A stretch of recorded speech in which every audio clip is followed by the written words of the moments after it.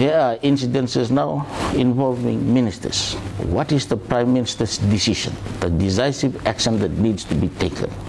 That is quite worrying, because if we turn a blind eye on it, then who is going to address it? And will you have the opportunity to address it later on? Because these are critical issues, because leadership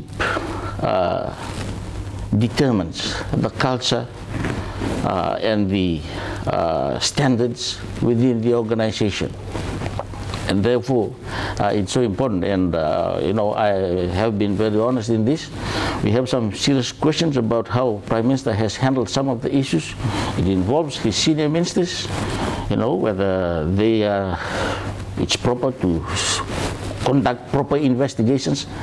If he is not accepting some of the allegations or whatever, why don't you conduct a proper investigation so that you have all the information that you need, so that you can make an informed decisions on the issue. And that will also clear those involved. You know, that's justice. Secondly, let's step them aside so that they do not interfere with the processes. That should be the obvious and the right thing to do, so that we can continue with the investigations. But again, as I've said, it must start from the top.